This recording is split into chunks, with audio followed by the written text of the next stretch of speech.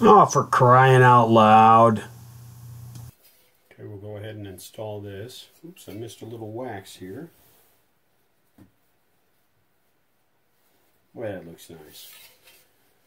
Okay, so it goes on the outside of the flange, on the ends.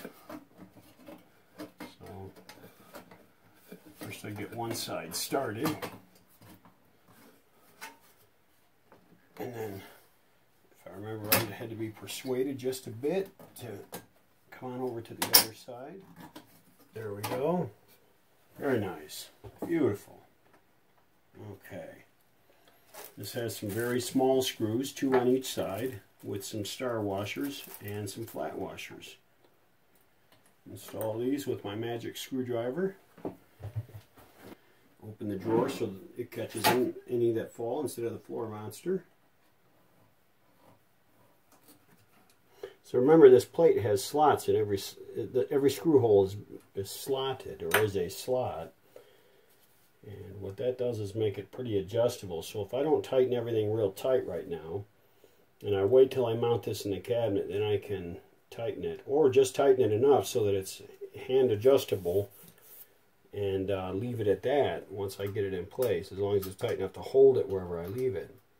The idea being that I don't want it to look crooked in the cabinet once it's installed.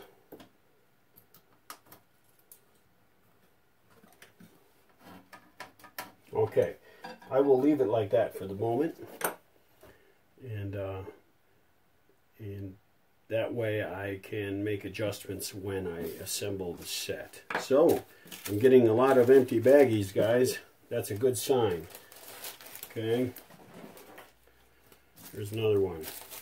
Emptying the baggies. I love it when the project starts emptying baggies rather than filling them.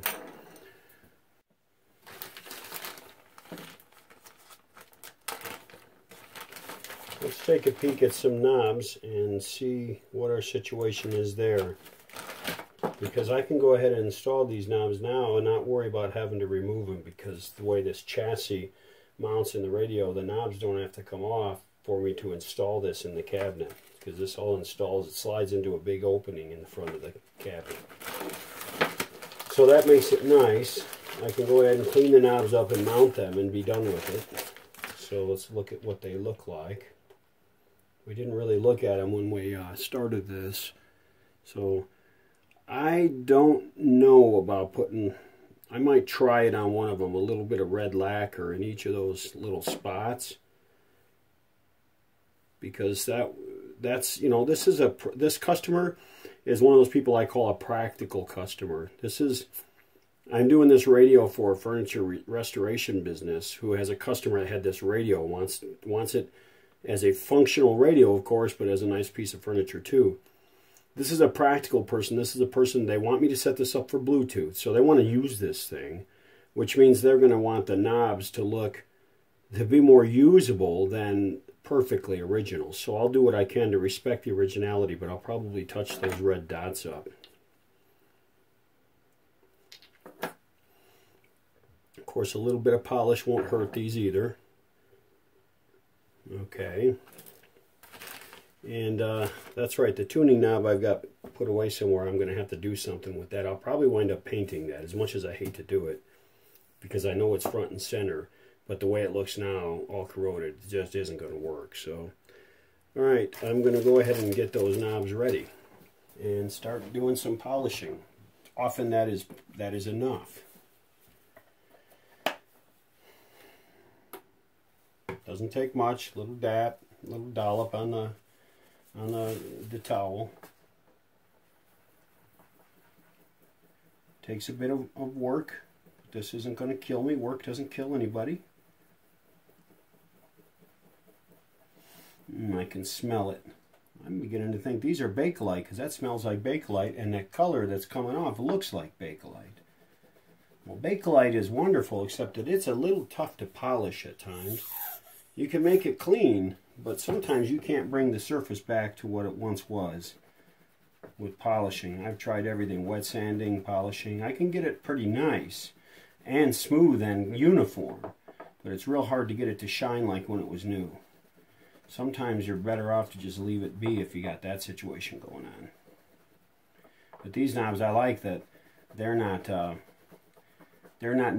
dirt trapping knobs, so I'll be able to get these looking real clean anyway. You know, a lot of knobs with the real fine knurling or whatever you want to call it on around the circumference. Well, that collects dirt, and you can scrub sometimes 3 or 4 times after soaking those. You can scrub it with a toothbrush and still not get it all out. Yeah, that's Bakelite. I know that smell. So let's see how successful we are at getting these Bakelite knobs to look good. A lot of times with this compound, the best thing to do, like many compounds, is buff until it begins to dry. When you start to see shiny spots because it's drying, well, then you know you're about done with the buffing. See, there we go. There come the shiny spots. You see them? Oh yeah, it's going to be a nice looking knob.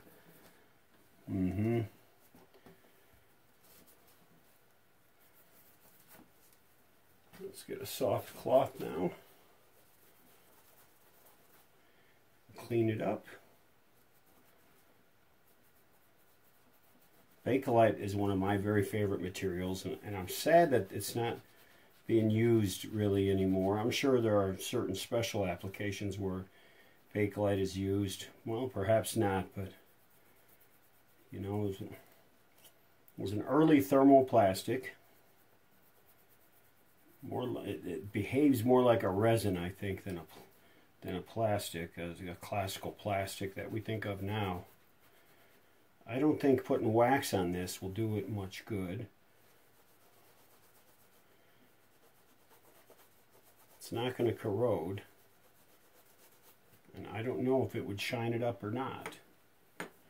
There is one way to find out, however. I could try it on one. So before I do that, let's show you. So there's the cleaned up one, and there's the original. There's one the way they came to me. Not too bad. Not too bad. And part of it, you see there's a little chip in this Bakelite here. That should have tipped me off. Yeah, too bad. So, okay, so, and they're metal core. And that's kind of strange. I mean, it makes sense. It works. That's why they're so heavy. Because I thought they were painted metal. I didn't look closely enough at them when I took them apart. But, let's see what happens with a little bit of wax.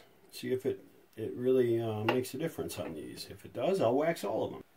Maybe on this one, I'll wait on the wax because I'm going to paint that little indicator spot.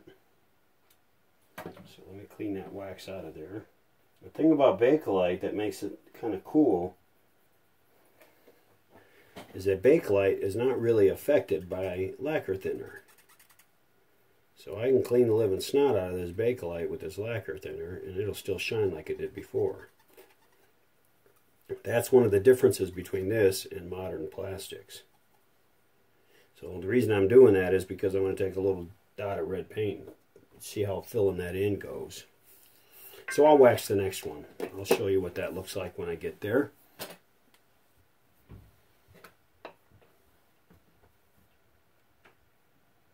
Okay, just put a little bit of wax on here.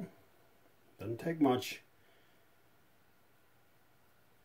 We're going to remove 99.8% of it anyway.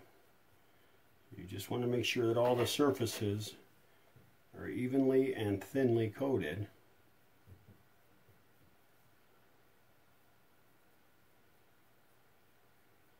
Now this can be counterproductive if you're working on a piece where the surfaces can be filled with wax, but you can't get to them to get the wax out. Then all you see is the dried wax in there. That doesn't look good either. So you want to be aware of that, just like when you wax your car. Well, I don't know how many people still wax their cars.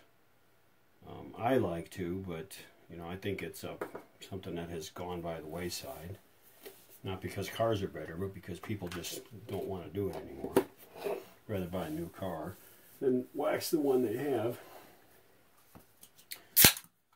I can feel myself getting grumpy. Time for a little refreshment.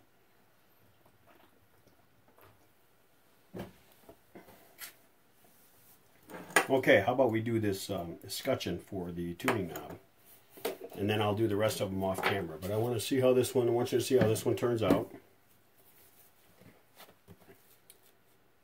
I'll go ahead and remove these screws and nuts, only because they're going to get crap under them anyway.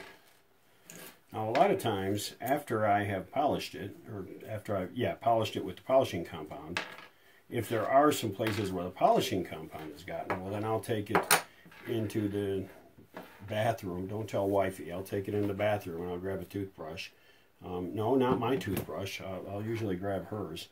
And I'll clean the part with the toothbrush and some soapy water, and that gets the polishing compound out. Okay, so here I go. Polish this. This I knew was Bakelite. Now here's the thing about this. With polishing compound, you don't want to put a lot of downward pressure on it. You're not trying to sand material off. All you're trying to do is polish it. So that means most of your work should be back and forth and not pushing down. If you're wearing your fingers or your thumb out by pushing down, you're doing it the wrong way. Round and around is what you need to do. And you do that until the polishing compound is almost all gone from drying, and then you wipe off what remains. And that will put a nice polish on it that will stay a long time if you take care of it. See, Bakelite is kind of a funny surface to polish. It looks fantastic, well polished, but it never quite gets glass shiny. And I've had lots of Bakelite radios and TVs that I've done, and they're all like that. If they start out glass shiny, well, then you can polish them back to it. But that Bakelite, I don't know if it oxidized or what, it gets like a grainy surface. Perhaps that was on the less expensive models. That's how it was to begin with. I don't know. But once you got that grainy surface, you never get rid of it. And the thing about Bakelite too is that it has like a surface glaze to it. That's part of the makeup of the material when it's first been molded. If you break through that surface glaze while you're polishing, that's it, you're done. So you have to be, if you're going to wet sand, which I've tried, you have to be very, very careful not to break through that. Your nick can be really thin. You break through that and it'll never shine again, not in any capacity at all, and it doesn't matter what you do.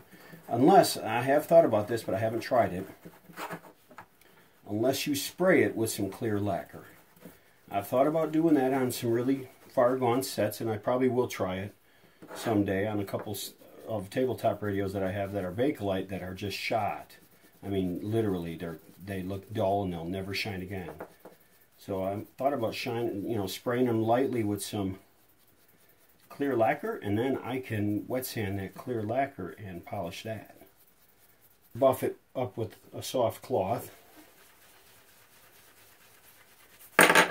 Yikes, you want to try to minimize that. That's why I work on a wood bench, and for other reasons too, but one of the advantages of a wood bench is you can occasionally drop something without really ruining it. I have considered a corkboard bench with replaceable corkboard, and I still may do that. I don't know yet. I just have to see what would be involved. I have a large supply I have a gigantic roll of corkboard that I've had for a while, and it'll last the rest of my life if I just use it for gaskets. I'm thinking about using it for a benchtop material. I don't know. It might work, might not. Okay, there's that guy. It looks really good. I don't know how the wax is going to do it. I'm not really willing to put wax on this until I know. So I'm going to go ahead and polish up the rest of these knobs off camera, and then I'll come back and we'll buff off the wax from this guy here, and we'll see how that works.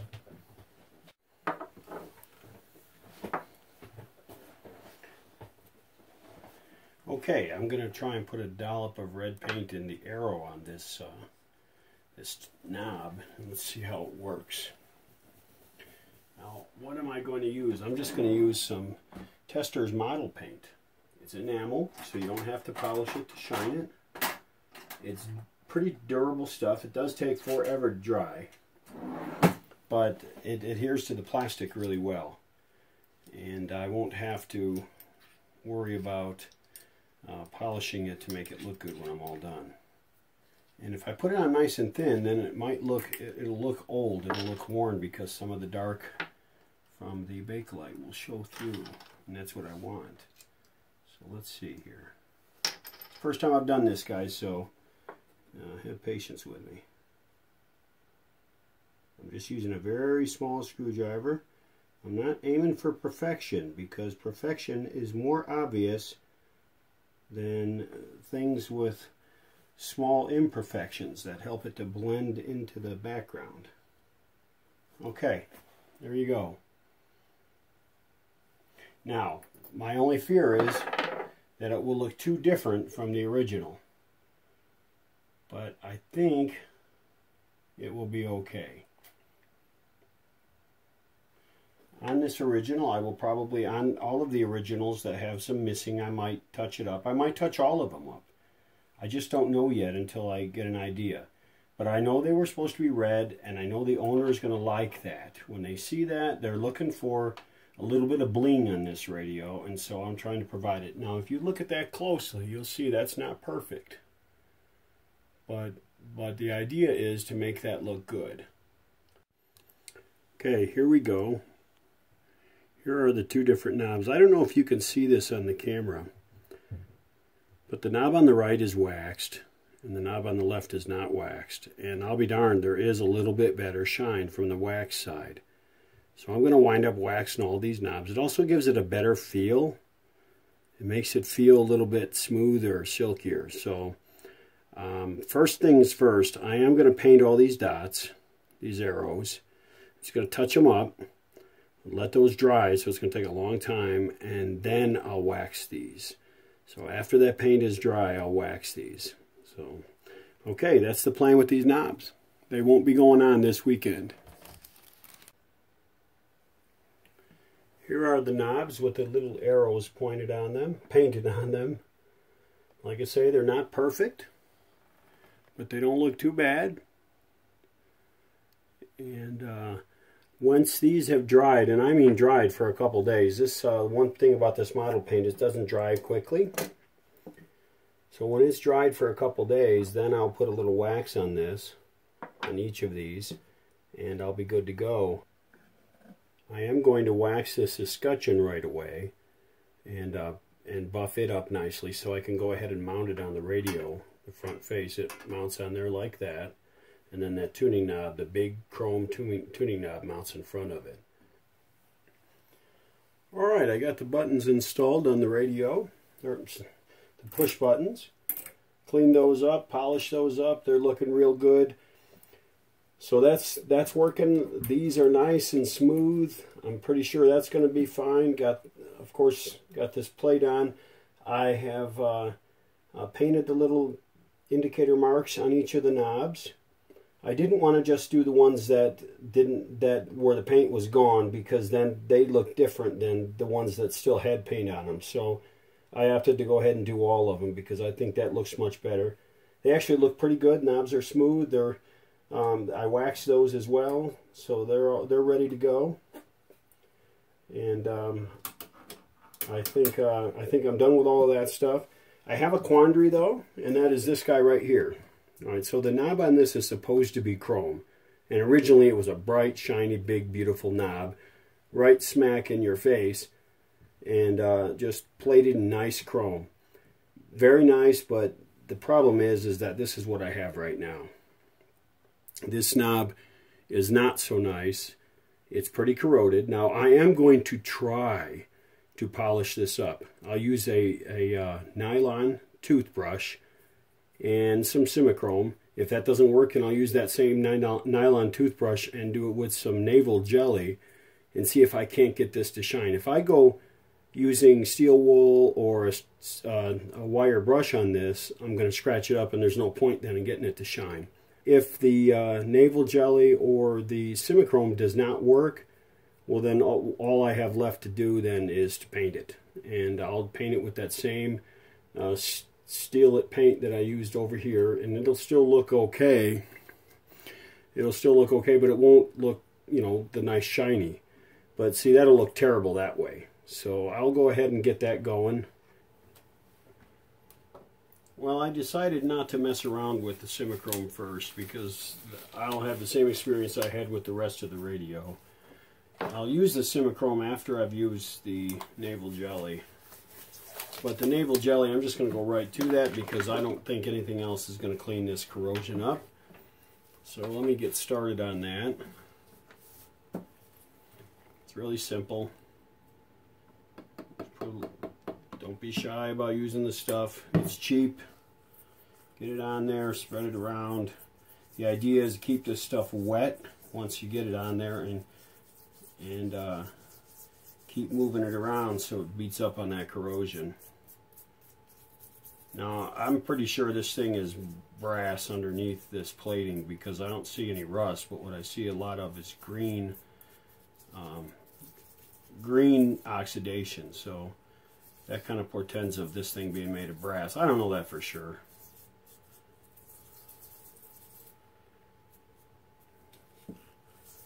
So then you get it on there and you just start working it. This stuff smells strong. After a while you start liking these smells because, you know, you only smell them when you're doing stuff you enjoy. So it becomes something that's pleasant to you. You can kind of see it's eating that corrosion away, but it isn't fast, and you have to do this a couple of different times.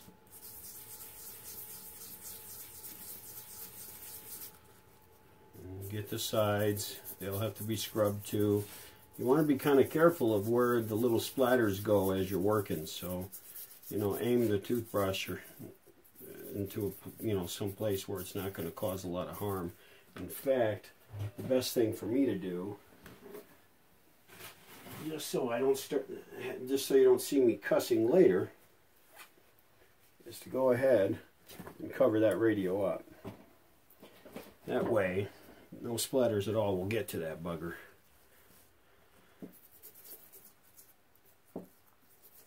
I asked a question on the Antique Radio Forum this morning, and you know, I don't know what your guys' experience has been. I'm not a radio genius. I'm just a hobbyist who's learning, and I don't have a whole lifetime of working in radio or communications or tube gear or anything like that to back me up. So when I ask a question, it's usually because I don't know the answer. And I don't know if it's just me, but every time I ask a question on Antique Radio Forum, the vast majority of the responses I get are smart alecky guys who act as if I'm a dummy for not already knowing the answer. They'll give, you know, quick little quips for responses, usually aimed at, well, didn't you know this? Or, you know, and then the suggestions I do get often are the really easy ones I've already tried, you know, that anybody would try. And, you know, I got to thinking about all of that, and this Antique Radio Forum thing, I hear guys talk about it, I hear Buzz talk about it, I hear Bob Anderson talk about it, I hear other people talking about it, but the truth is, for me, when I go on there, they're not all that useful for me. They don't help me out much. And, you know, I tried to help somebody one time by answering questions because he was working on a radio similar to the one I was working on. And another guy who was out there trolling, looking for people to jump on, apparently, jumped on me because he didn't like my answer and thought that I was totally out to lunch. Well, that's, you know, maybe I was or maybe I wasn't. But this thing, it's like Antique Radio Forum is becoming the Facebook of the radio hobby.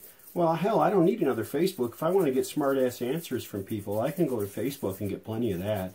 There's a lot of unintelligent people on Facebook who think they know everything, and I can get all the answers I need from those folks. I really don't need to get it from the Antique Radio Forum.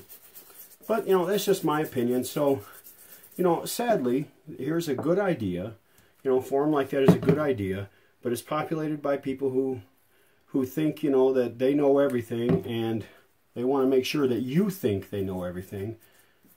And as a result, it makes it an unpleasant place for newbies to go.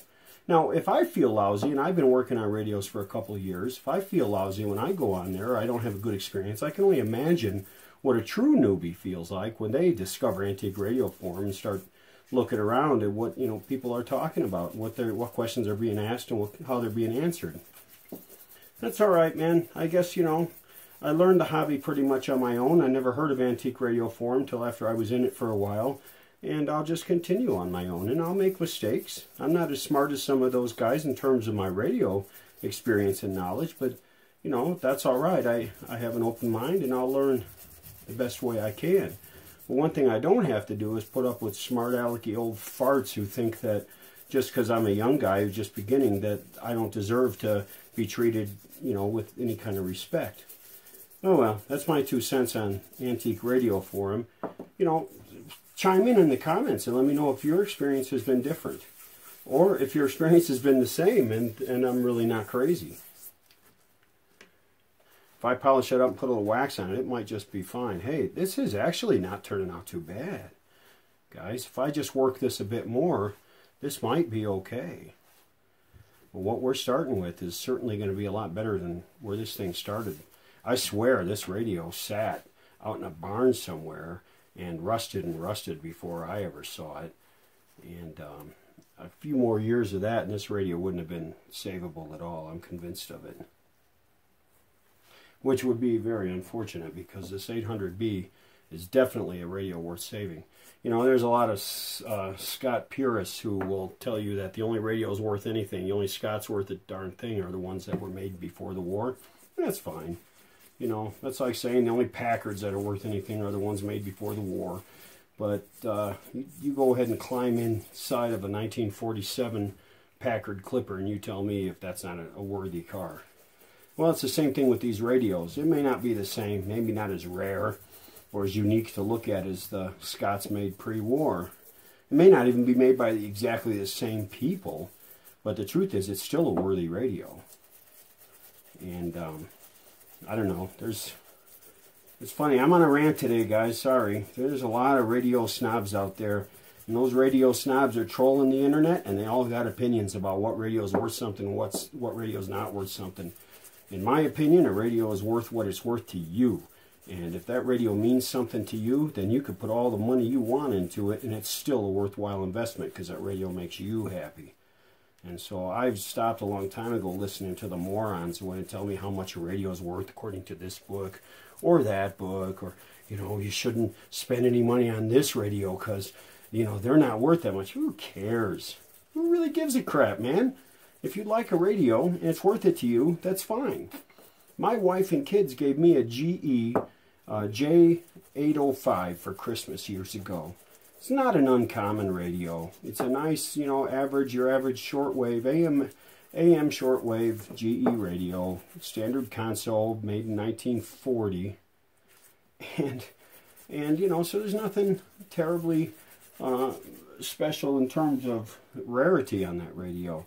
But you know what? I put a lot of work into that radio, and I put a lot of money into good parts for it, and did a super nice job on the cabinet, because that radio, to me, was worth something. It came from my family, and they gave it to me as a special Christmas gift, and so I treated it with the respect that it deserves. And to have someone then tell me later, oh, the GE J805 is really not worth that much, they're common. Well, you know what? The one that I own, the one that was given to me, is not common. There were one of those, and that's the one that was given to me. So, all right, I'll try to be more cheerful now. It's funny, earlier today, I was watching a Buzz video, and he was playing a song called The Bad Humor Guy. Well, that song pretty much describes me today. Those guys on Antique Radio Forum kind of pissed me off, and I haven't quite gotten over it yet. But that's all right. I'm not going to spend a lot of time on Antique Radio Forum anymore, and I certainly won't recommend other people to do it either. I'll put the belly button jelly away for now, and I'll go ahead and rinse this off under plenty of water, and I'll get to work with the Simichrome on it. Wow, considering this was all green and rough, and when I first got it, I even cleaned it up some from that.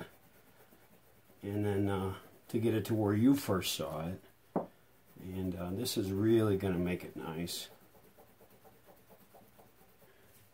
This has been cleaned. And the last step is a coat of wax. Let it sit for a while. And go ahead and install it on the radio. Like I've mentioned before, I like to use kind of dried out wax. And the reason for that is because the really wet new wax goes everywhere. It goes in every little crevice, and then it's hard to get it out of those crevices when it begins to dry. This dried out wax is more controllable.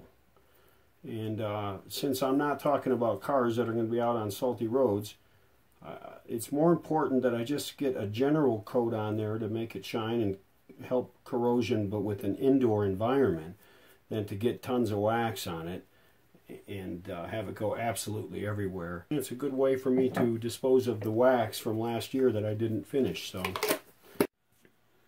okay, the front is pretty well finished. Let me get in here and show you the knobs. There you go, the knobs with that center chrome knob polished up as well as I'm going to get it polished. And actually, I think it looks pretty good. So,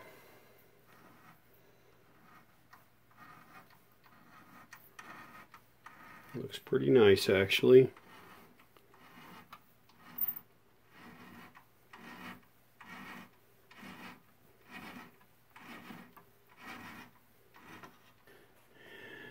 And we'll take a look around this thing. Pretty well done, ready to go. So it looks good, I think.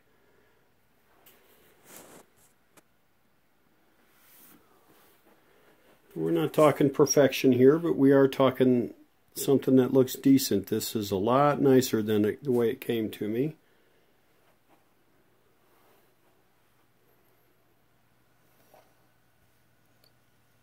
And I think the owner's going to be quite pleased with it. Push buttons look real good. I'm going to make labels for those. That'll be another thing I do late in the game. Right now my goal is to get everything working. I will be setting those preset adjustments to some stations once I get the little tags made. There's that capacitor, that electrolytic, that basically that's just for dress now. And there are those 3 tubes that are part of the FM tuning, the FMRF section. The long cables that connect the amplifier to the receiver. Here you see the back sides of the push buttons and the back side of the tuning gear. So basically this thing is pretty much ready to rock and roll. Now I haven't troubleshot this because I'm going to need the speaker to do that. Actually I don't, because the speaker is a permanent magnet speaker. And as long as I put some resistors on it, like what's on there now, what's supposed to be on there now, it would work fine. But I might as well just do the speaker and get it done.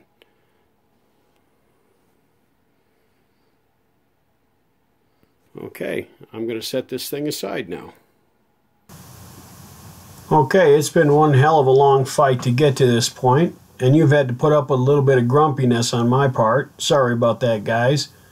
But I'm to the point now where I am working on the record player and working on the speaker. Actually, I have the speaker nearly done, and I will be showing that to you very soon in episode number 11.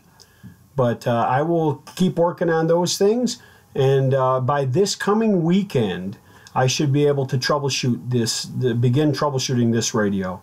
So, from your Western Outpost in Salt Lake City, that's part number 10.